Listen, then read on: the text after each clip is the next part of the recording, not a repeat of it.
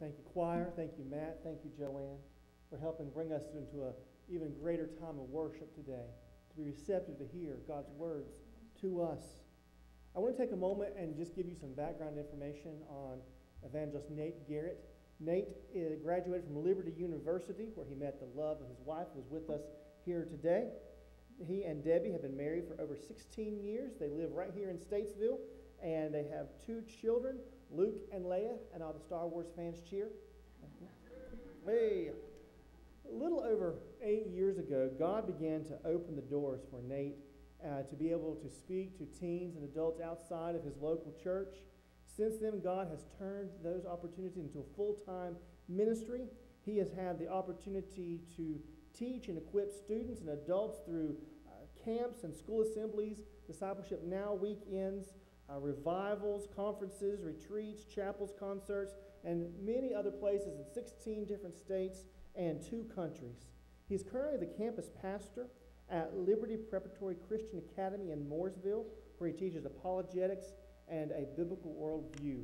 His desire is to pour into students and adults in a way that challenges them to go forwards, as well as to reinforce the timeless truths of Scripture. And I'm excited to have him here today. I would like to encourage you to enthusiastically welcome him as he delivers our message today. Come on up, Nate. Thank you. Thank you for that. I appreciate that. One thing as an evangelist, oftentimes I find out I'm going to go speak somewhere. It could be a camp, it could be a retreat, conference, and then they tell me the theme. They're like, and here's what we want you to preach about. So I really appreciate not being told exactly what to preach about. It's a treat for an evangelist to actually say, you know what? I can just do exactly what God's laying on my heart currently. I can preach something that I've never preached on, that I've never heard preached on, something like that. Maybe some of you have been around longer than me. My parents are here this morning speaking about being here longer than me. From Florida, they're visiting us. It's actually my wife's birthday today, so I can't tell you that she's 39. She's 39 today, but I'm glad to have them with me and my kids as well. So if you have your Bibles this morning, I hope you have your Bibles this morning. We're going to be using it all week, in case you're wondering. But we're going to be in 2 Kings chapter 6. We're going to start in 2 Kings chapter 6. Now, the first part of 2 Kings chapter 6, I've heard messages on my entire life. I've preached on it before, and it's where Elisha is being... The Arameans are coming to kill him, basically, and he blinds them and just speaks it over them. They go blind, and then he leads them right into Samaria, and they're captured by the king. But instead of killing them, they feed them. And then the Arameans, that raiding party, stops raiding for a while. So that's the one I've always heard, but I'd never heard a message preached before on 2 Kings chapter 6, starting in verse 24. And I started, as I was reading this again recently and going back through the Old Testament, I thought, wow, this is really, really rich. This has got a lot of stuff.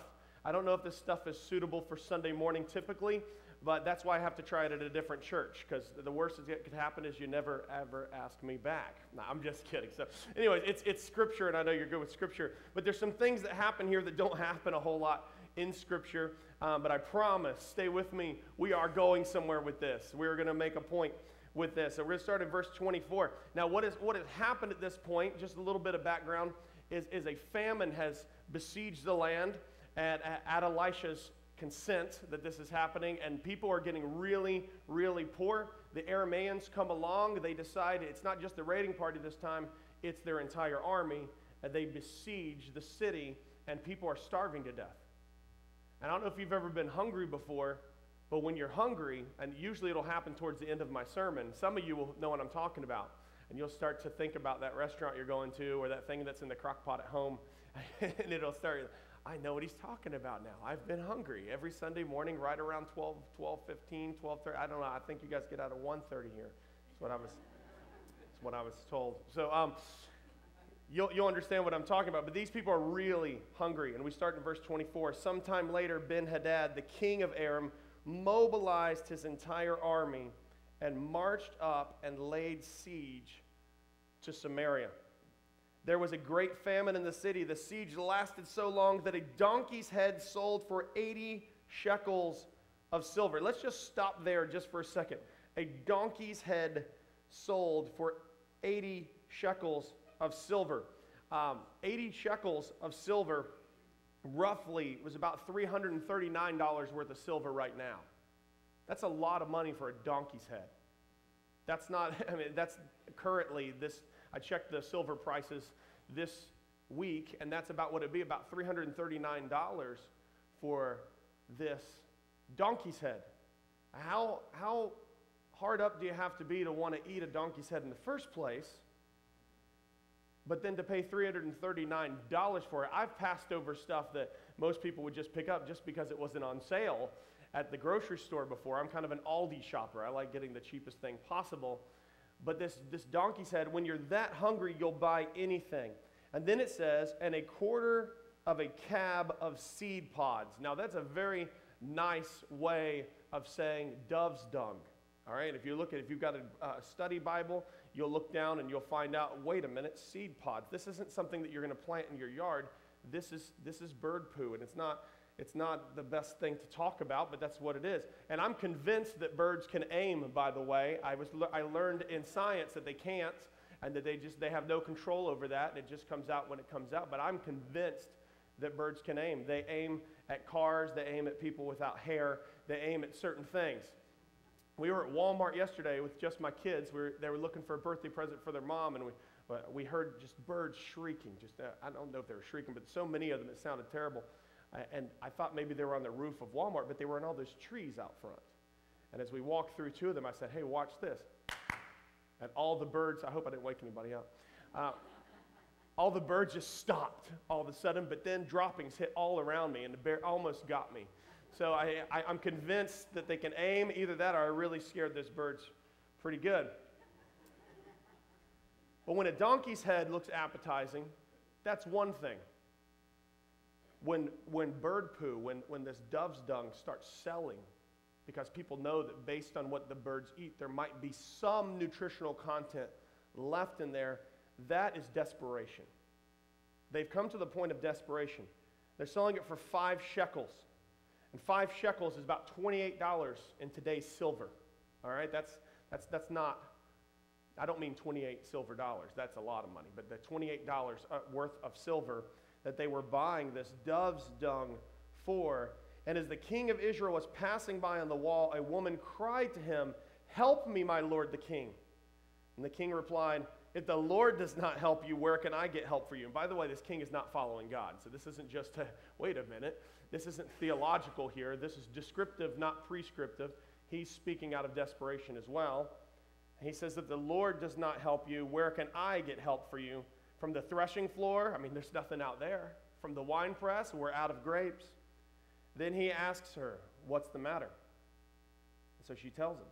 She answers, this woman said to me, and this is the point of desperation. We went from donkey's head to dove's dung. It's going to get worse. She said, this woman said to me, give up your son so that we may eat him today, and tomorrow we'll eat my son. Now, if you've never done a reading through Scripture before, all the way through, and you've just kind of stayed in your favorite Psalms and Proverbs and the New Testament and a few things in Genesis, and you get lost around Leviticus and start over in the Gospels, I know people like that. You think, wait a minute, there's cannibalism in Scripture? Yes, here it is. We found it right on a Sunday morning. And she says, so that we may cook him and eat him, and then we'll have my son tomorrow. So verse 29, so we cooked my son and ate him. And the next day I said to her, give up your son so we may eat him, but she had hidden him.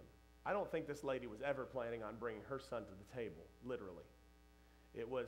She was tricking this other lady to do this with her son out of desperation. People who had been eating dove's dung, people who didn't have the money to afford the donkey's head that was selling at the market, are now resorting to eating their kids. And I can't even place myself. Sometimes in the Bible you can be like, now if I was there, we had the WWJD bracelets for several years. You remember those? You try to put yourself in the mind of the King of Kings. Well, what would Jesus do here? Usually it's hard to think of what Jesus would do because we're so bent on what we typically do. But I really try to put my perspective into this lady's mind here, and I can't do it. I don't know if they thought, if they had rationalized in their mind that this was some sort of act of mercy because they didn't have any food left for their kids anyway, and that maybe this is better than seeing them starve slowly. Whatever it has resorted to desperation, and the desperation has resorted to all kinds of evil. And now, and it's so bad that she thinks it's appropriate to tell the king that she had murdered someone. The guy who's supposed to dispense justice to the land. Just, hey, king, hey, we ate my son, and we're supposed to eat her son. Tell her to bring her son out. I mean, like, what does she think's going to happen there? If this famine wasn't going on, she would lose her life over this act.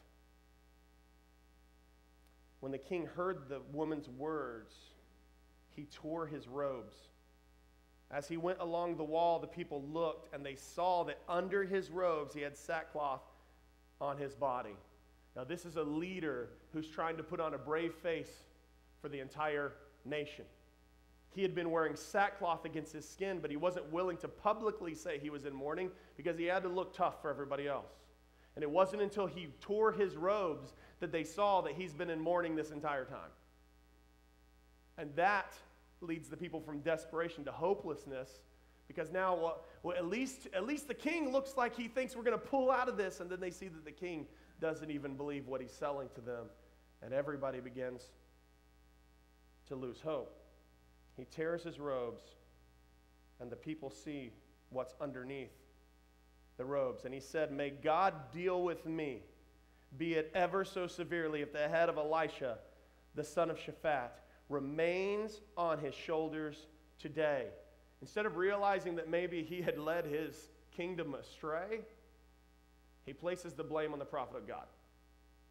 He says, oh, he's going to die. And he is going to die today. Verse 32, now Elisha was sitting in his house, and the elders were sitting with him. The king sent a messenger ahead, but before he arrived, Elisha said to the elders, see, the Holy Spirit of God tipped him off here, and Elisha says, don't you see how this murderer is sending someone to cut off my head? Look, when the messenger comes, shut the door and hold it shut against him. Is not the sound of his master's footsteps behind him? In other words, I'm not going to let this messenger just kind of sneak in and take my life under the guise of I have a message from the king. The king's coming to check to make sure the deed is done. Hold the door until the king gets here as well. While he was still talking to them, the messenger came down to them. And the king said, this disaster is from the Lord. Why should I wait for the Lord any longer? The king who was falling behind. And verse 1 of chapter 7, Elisha replies, hear the word of the Lord. This is what the Lord says. About this time tomorrow, a sea of the finest flour will sell for a shekel. That's about 12 pounds of flour that he's talking about. It would fit in about, if you took 2-liter bottles after you're finished with the soda, be about 14.7 liters. So you'd need 7 of those 2 liters and then another one to just catch a little bit. That's a lot of flour. He says, and 2 seahs of barley for a shekel. That's 20 pounds. Now, if you're thinking, wait a minute, 20 pounds and 12, should it be 10 pounds and 20 pounds? Well, barley and flour are way different amounts. But this is basically 20 pounds of barley for a shekel at the gate of Samaria. The officer on whose arm the king was leaning said to the man of God, look, even if the Lord should open the floodgates of the heavens, could this happen? You will see it with your own eyes, answered Elisha, but you will not eat any of it. He calls this man out for his doubt. But it does sound far-fetched. If it's 80 shekels for a donkey's head, and you're trying to tell me I'm going to get 12 pounds of flour tomorrow for 1 shekel? When there's nothing, there's no food, there's nothing in the wine press, there's nothing on the threshing floor, there is nowhere to draw this food from to even sell it for that. There isn't food.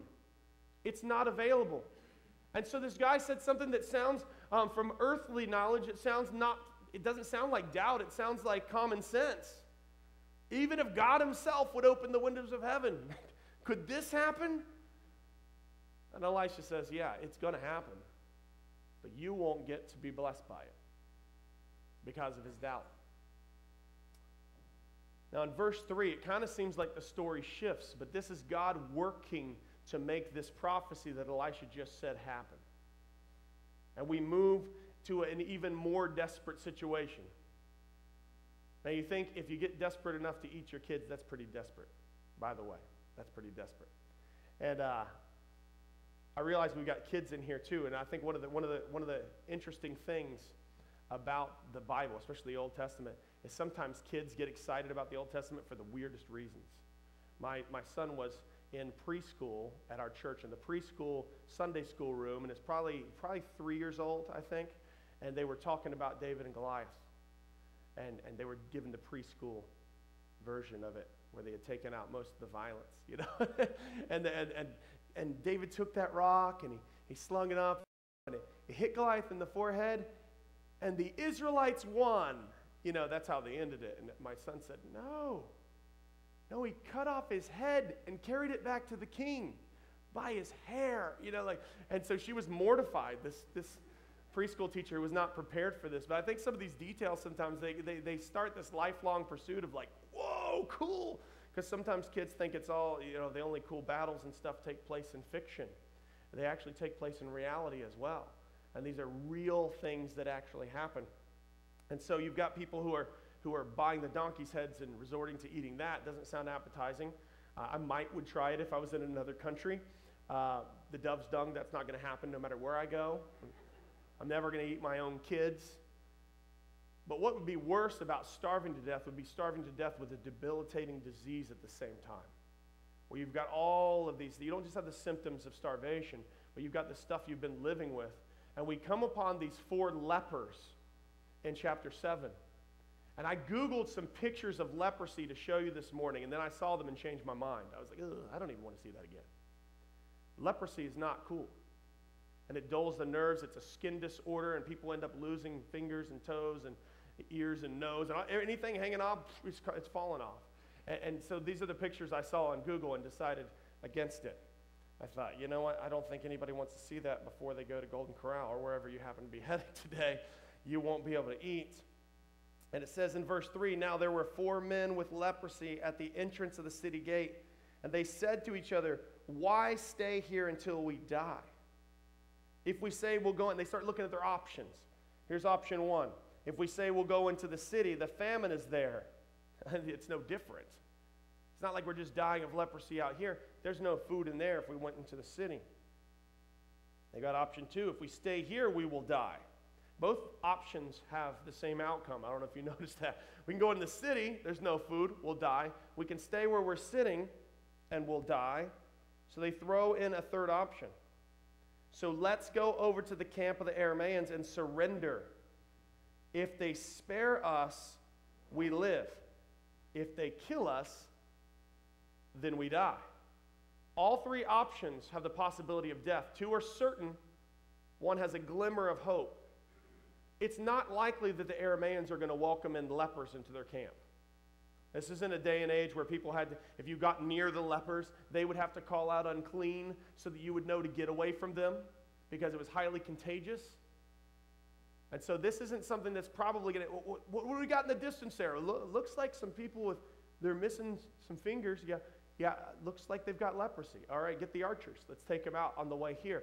So the possibility of death, of going and surrendering and then dying is very high.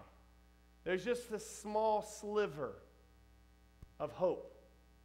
They're hoping that people who are besieging their city, trying to kill everybody, who have tried to kill everybody in the past, are going to give them some food and to allow them to live any longer. That's a very, very slim hope that they're holding on to. This entire time they've been besieging the city. Basically, when you besiege a city, if anybody comes out, you kill them, right? They're allowing the lepers to sit outside the city because they're not a threat. And the people inside, they don't want them either. They have to stay outside the city gates, outside the city walls. So they say, if we go in there, we're going to die. If we stay here, we're going to die. If we go there, we'll probably die. But just maybe we'll have a chance. At dusk, they got up, and they went to the camp of Arameans. What a great choice. Let's go when it's a little bit dark, where you can't really tell who we are in advance. Maybe we'll get a morsel to eat before they take us out. It's a good time of day to go if you're a leper. Also because they like to cover up and they didn't like to walk in the hot sun and so forth because of their skin disorder. So at dusk they got up and they went to the camp of the Arameans. When they reached the edge of the camp, no one was there.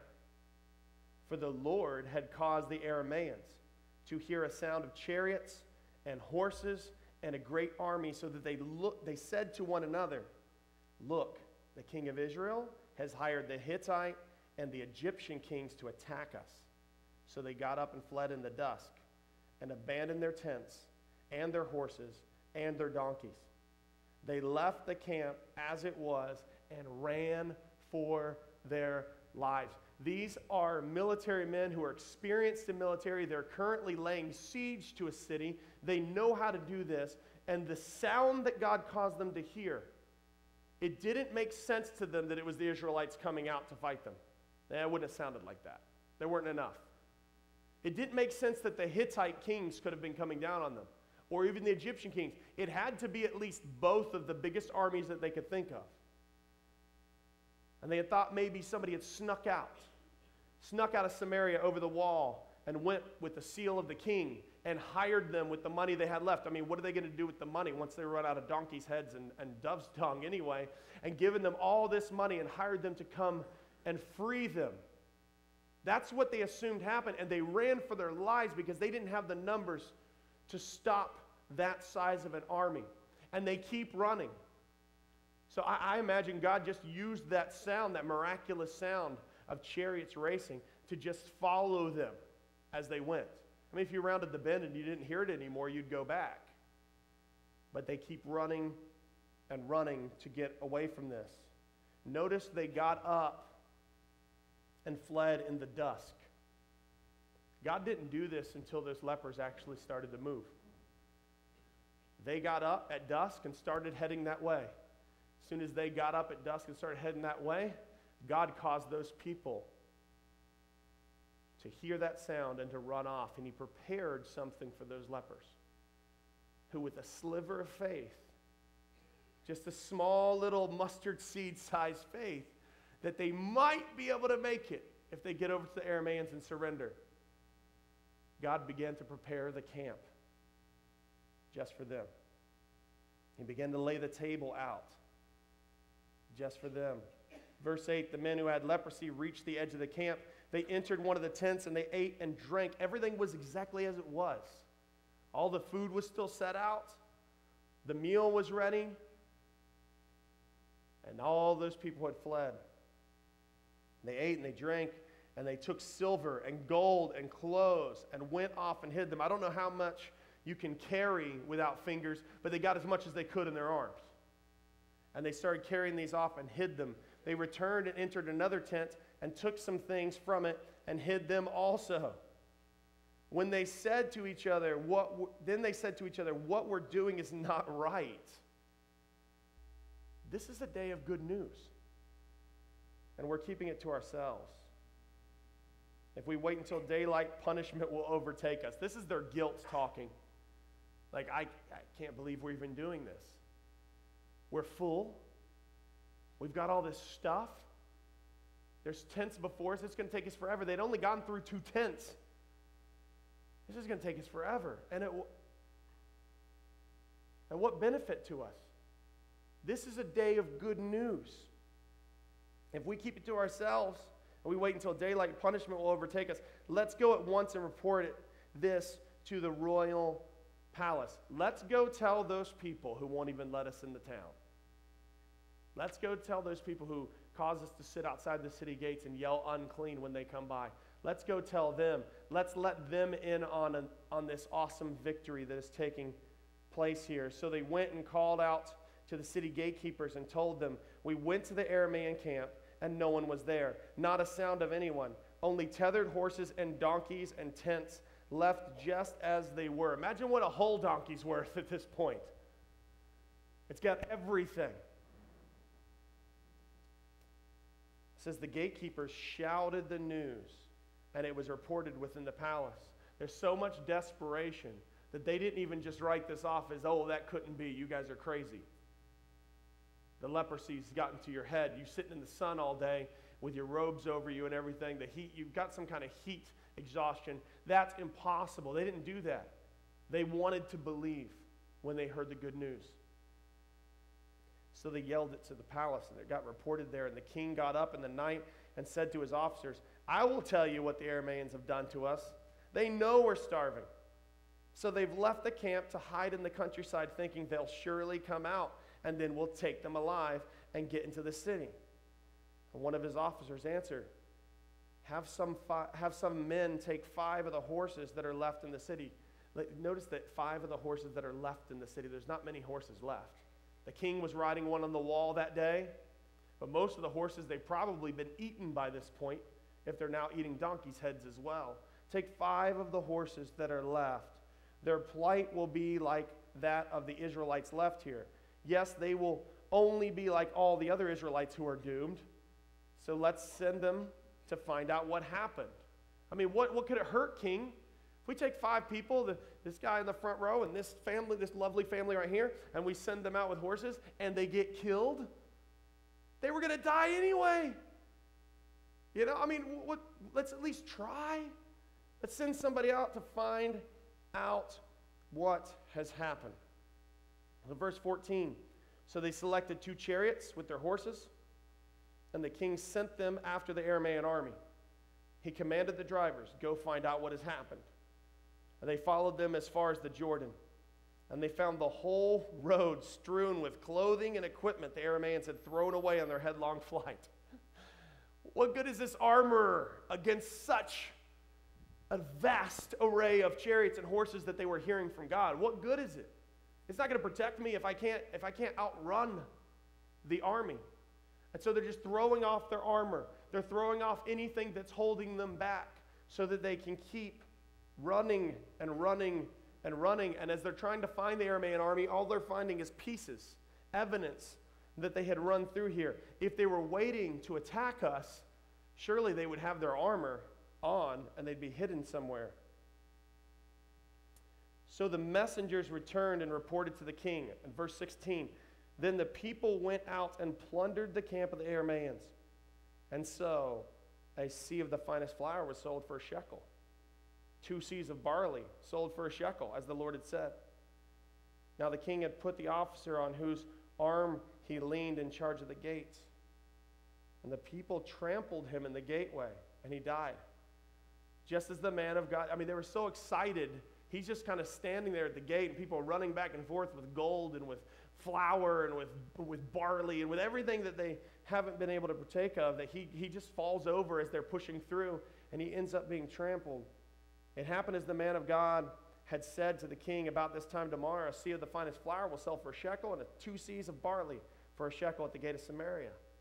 Verse 19, the officer had said to the man of God, look, even if the Lord should open the floodgates of the heavens, could this happen? And the man of God had replied, you will see it with your own eyes, but you will not eat any of it. And that's exactly what happened to him, for the people trampled him in the gateway, and he died. Before we know Jesus Christ, before we have an encounter with the King of Kings, a true encounter with the King of Kings, we are as hopeless as anybody in this story. We have a disease that eats at us called sin. It's constantly out to destroy us. Our enemy is out to destroy us, to steal, to kill, to destroy. And the image of God in us that we were created with is marred. It's messed up to where if I look at somebody who doesn't know Jesus Christ, you can still tell that they're in the image of God, but there's something not quite right because it's not a good picture of who God is. That's what I think motivated those WWJD bracelets, is we wanted people to be able to see Jesus in us better. And even before then, when I was a kid, I remember people saying, you may be the only Bible some people read. There's different phrases we've come up with over the years to try to motivate us to live our faith in front of other people. But that image of God, because of sin, has been marred in humanity. It's been messed up. Just like 4 lepers sitting outside of the gates of the city who can't get in. And if they stay there, they're going to die. If we just go into the world and try to get hope in the world, they could go into the city, but there's no hope in the world either. There's nothing that we can do physically or spiritually on our own to try to add a day to our life. Can you imagine that? I'm going to add a day to my life. You know, my wife just turned 39. I don't know if she wanted you to know that or not. I told you that earlier. But if she's like, no, I'm not going to do that. On my birthday, I'm just going to sit there and strain and stay 38. You know, probably it might take some time off her life if she's doing that or get an aneurysm or something. But there's nothing you can do to prolong your life physically longer than when you're actually going to die. And we don't know what that date is. And we're not going to live forever. We can't say, you know what? If God's in heaven, I want to go up to where he is. Ready? I'm going to jump. Now, if you do it at the right moment, the rapture happens to be occurring, it might work. But the rest of the time, it's not going to work. We're not going to be able to get into heaven by willing it. We can't add days to our life by simply willing it. The world doesn't have the answer. The answer is not staying how we are. But there's hope through Jesus Christ. He's already laid out a table. He's already begun construction on his house where he wants you to be a permanent resident. That's things he's already done. You know, there's nothing in Scripture about what you have to do to be made right with God other than what Jesus did on the cross. There's nothing I could do to outweigh my sin. It's not about some sort of cosmic scale where if I do enough good and it outweighs the sin, then I'm going to be okay. Any sin messes up the whole thing, as if I would take a bottle of water and add a little arsenic to it. There's a couple tablespoons of arsenic in here, but it's 90% spring water. You're not going to drink it. You're not going to want it. It's going to hurt you. It might even kill you. At the very least, it's going to hospitalize you. It's not good. And just a little bit of sin. Not the evil murderers you can think of and the Adolf Hitlers of history. Us. The little things we've done are enough to taint the whole thing, to mess it all up. And so God, in his love for you, he said, death is the penalty for sin. And that death, the penalty, that's from him. He's the one who came up with that. It's not the cosmic universe or anything that says people have to suffer for their sins. God says sin is so abhorrent to me. It's so apart from me. It's so below me because I'm holy, I'm other, I'm set apart. That death must be the price for it. But he's not just justice, thank God. He's also love. So in his love, he said, if that's the price, I'll pay it. And so Jesus came to earth. He lived a perfect, holy life, was tempted in every way we are, but he never gave into it. He never gave into it because of you. Because he loved you too much, and because he hates sin. You know, that's another reason. But he loved you too much to mess up, to be disqualified from being your Savior on the cross. And so he went to that cross, and he took your sin. And we can sit like those lepers outside the city gate and think, well, yeah, I've heard the gospel. I've heard the good news that Jesus died, was buried. 3 days later, he rose from the dead. I'm just not sure if that's for me. I'm just not sure if it's real. I'm just not sure if it's true. Or maybe, like Mark Twain, you've met some Christians, and that's what's keeping you back. He said, I would have almost been persuaded to become a Christian had I not met some. Whatever it is that's holding you back from that, and you're sitting right by the city gate, the victory has already been won. If you just crested that hill, you'd see that it's all been paid for. That the enemy, his fate is decided. He's been driven out. And you can go and you can enjoy the spoils of the battle that has been won by the King of Kings and Lord of Lords. You can come to the table like we're going to do here in a few minutes. And you can eat of the table that represents the body and blood of our Lord Jesus Christ. Because it's been laid out for you. Not just here, but with him for eternity. So maybe you've come in today and you've never made that decision. You're sitting in your sin just like I was. Just sitting there thinking, you know what? Well, I'm going to try harder. I'm going to try some other things. You see, Jesus has already done it all. He has paid it all, and all to him we owe. Sin left a crimson stain, but he's washed it white as snow. That's what he wants to do in us. So maybe you're there, but just maybe you're a believer this morning, and you're in another situation. You've got up. You've walked over and seen the camp. You've seen the victory has already been won, and you're enjoying the spoils of war. You love going to church on Sunday, getting ready and getting here, learning some things and being in Sunday school and doing the things of God with the people of God and listening to the right music and watching the right things and filtering out the things that shouldn't be. But for some reason, it hasn't dawned on us that, wait a minute, what we're doing is wrong. This is a day of good news. I have to go back to where I used to be and tell the people that don't know about it yet.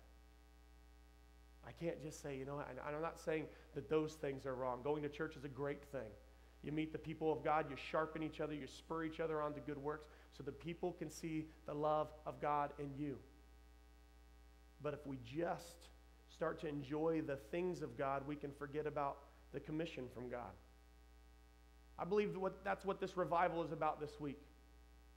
The people of God thinking about their neighbors, their relatives, their friends, their coworkers, their classmates, and saying, you know what, I think this message is too good for me to keep to myself. I'm going to invite them, not just to come hear some guy talk about this, but so that we can talk about, hey, what do you think about what you heard tonight? Let's go out for coffee or ice cream or whatever it is you like to do. Let's have a conversation. 80 to 95% of Christians, according to George Barna, will go to their grave without ever leading somebody to Jesus Christ. This may be the very week you step out of that large percentage and we start growing that small percentage of people who want to be soul winners, who want to share their faith with other people, who say, you know what, this is great and what I have with God is great, but it's too good to keep to myself. So as we do a hymn of invitation in just a moment, as the pianist comes, you might be in one of several situations. Maybe you've never given your life to Jesus Christ. I would encourage you as we stand and sing in a moment, to come and make sure that you know the King of Kings and Lord of Lords. To grab Pastor Matthew by the hand and say, hey, I need to make sure that I know Jesus Christ. I'm not just going through the church motions. The battle has been won for me. The victory has already fought. Christians don't fight for victory. We fight from a position of victory. I want to join that victory that's already been won. I want to get rid of that sin that's holding me back from having a relationship with God. I want to know Jesus. However you phrase it, he'll know what you're talking about. I need God. Maybe you're a Christian today who's enjoying the spoils of what God has blessed us with, but there are other people who haven't. They don't have a relationship with Jesus. And maybe God's laying somebody on your mind, and we'd like to open the altars up. Maybe you want to just come and pray for somebody that's in your life that doesn't know Jesus Christ. Pray to be used. Pray for the boldness, the very words, the anointing, the opportunity that you would have a conversation with them that might seep into their heart. Pray for their heart to be softened. Pray for the circumstances. I prayed for a guy one time sitting in a counseling room. I prayed out loud for him. I said, God, I just asked that you would make Wesley 100% miserable until he comes to you. When I got done praying, he said, what did you do that for? You'll see. Wesley's a believer now. It's been several years. He was an alcoholic at the time and so forth, and he told me just a few months back that was one of the best prayers anybody's ever prayed for me. Why did you do that? I said, that's what came to me at the time. I didn't feel like we were getting through to you. And I thought maybe life could get through to you, because life's terrible sometimes. but now he has hope in Jesus Christ. Maybe you want to pray for someone who doesn't know Jesus Christ. Maybe you've been coming here for a while, but you've not made that step to be a member of Oakdale. You say, I like what's going on here. I like the mission. I like where they're going with this. And you can make that step this morning and grab Pastor Matthew and say, I need to join in with what you're doing here. I want to be a member. And I don't know what the process is for that, but it starts with telling him you want to be. Maybe you have given your life to Jesus Christ, but you've never followed him in believer's baptism. And you'd say, I don't care how old you are. Maybe you've been a Christian for 30 years and you haven't done it. Maybe you became a Christian last week and you haven't done it. Either way, Jesus says, this is what I want you to do. Go into the world, preach the gospel. And the second thing, baptize them in the name of the Father, Son, and Holy Spirit. Right off, it's part of the Great Commission. It's not for salvation, but it's a picture of it. So maybe you need to do that and say, you know, I haven't been baptized. And whenever the next baptism is here, I want to get on the schedule for that. I want to make sure that I follow Jesus and be obedient to that. Whatever God's calling you to do, I pray that you would be obedient this morning. I want to pray for you. And we're going to stand and we're going to sing this hymn of invitation. You respond as the Lord leads you. Maybe you have some other prayer need that you'd like to pray for that I didn't mention specifically. You can still use these altars here to talk to God about that. Absolutely, you could stay in your seat and do the same thing. But if God is saying, hey, I want you to move. Hey, I want you to get out of your seat and I want you to do this. And be obedient to what the Holy Spirit is asking you to do. Father, I thank you so much for these, your people. And God, for those in this room that are yet to be your people, but that you have died for. God, I pray that you would use this week to remind us who we are. That we are blood-bought children of the Lamb if we know you. And that we are the objects of your affection and love and pursuit if we don't. So God, I pray that you would have your way in our hearts, in our homes, and in our lives. And God, we'll give you all the glory and honor and praise for anything that you do this week, because it's all from you. God, this is the day of good news. Your gospel has already provided for us the victory. In Jesus' name, amen.